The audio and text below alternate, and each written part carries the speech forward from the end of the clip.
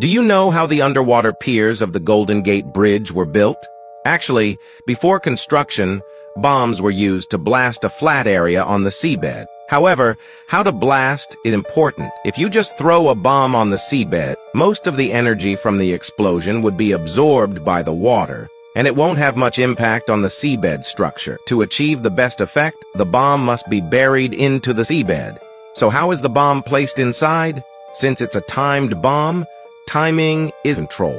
Divers might just place the bomb and it could explode. But a genius designer thought of a solution. Place a hollow explosive tube from the surface to the hole. After all the divers have left, the workers above can drop the bomb. With a huge explosion, a flat area was blasted out of the seabed, laying the foundation for the subsequent pier construction. But the divers' work wasn't done. They had to clean up the debris and silt from the explosion.